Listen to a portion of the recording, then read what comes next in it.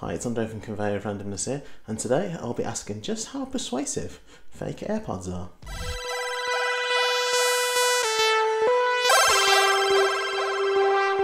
Fake or clone earphones are becoming more and more popular these days, and with smaller manufacturers able to take advantage of the demand of the consumer for popular products such as AirPods, Galaxy Buds and Beats, and they can offer these at such a low price and sell them on popular websites such as Wish and Amazon. The earphones I have here, these are called the AirPods Pro.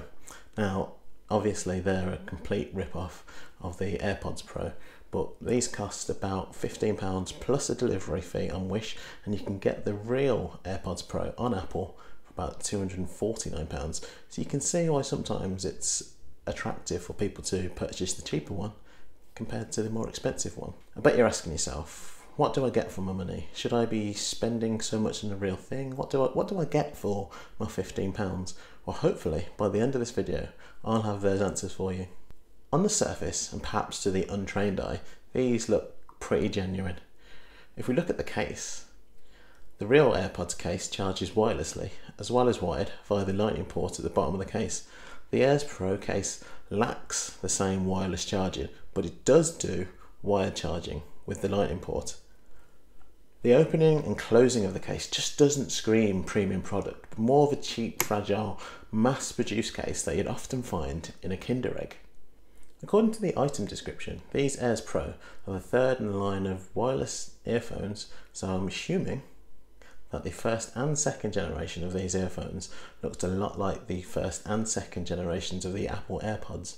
One thing that these and the real AirPods have in common is that they're both available in white, but I have seen others that are available in other colours.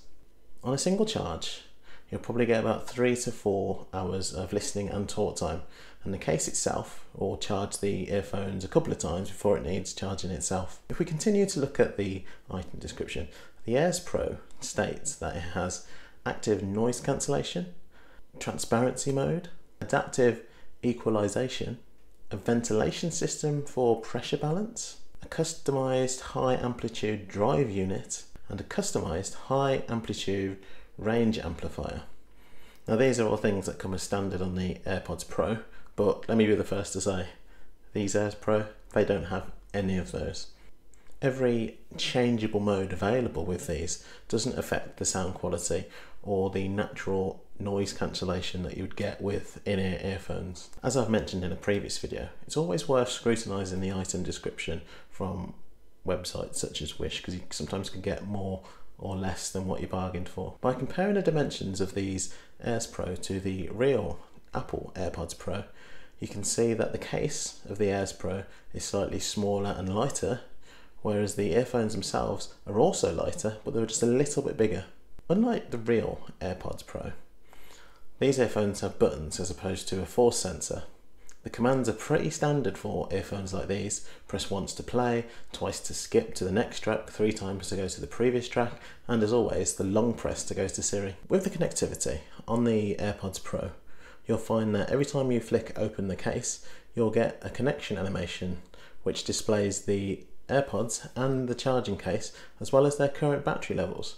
Now normally this animation is only reserved for AirPods, but occasionally you'll find that a third-party clone is able to enable the animation and sort of mimic the settings and actions of real AirPods.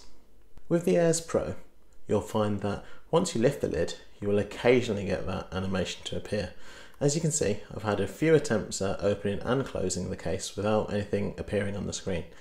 Nonetheless, when you take the earphones out of the case, you'll hear an audible connected, which usually is very reliable and connects almost every time to your paired device and sometimes to another unregistered device.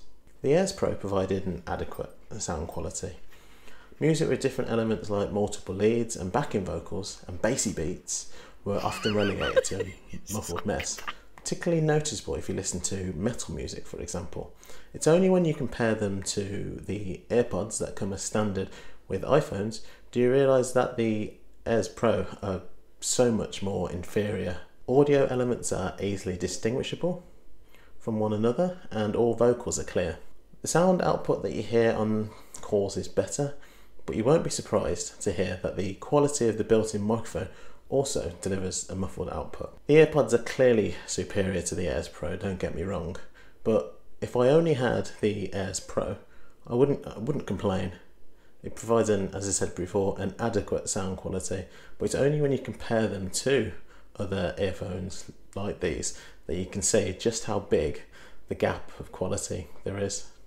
You get what you pay for with these Airs Pro, and at that price you won't be surprised to hear that. But the quality just isn't quite there. But if you want to use these for something even less than general use, then these are for you. But if you're someone who prefers high quality audio, crystal clear speech, and that sense of immersion that you get from wearing wireless in-ear earphones, then the Apple AirPods Pro is definitely for you. As long as you can afford it though, but it'll be a better choice over the Airs Pro. If you've purchased any fake or clone earphones, just let me know in the comments below. If you enjoyed this video, give it a like and subscribe to my channel as well, and why not press the bell icon to get notified every time I release a new video. That's all from me today. I'll see you on the next one. Bye. Did you like that last video? Why not watch another video, one of these two here, and even subscribe to the channel down there as well. See you later. Bye.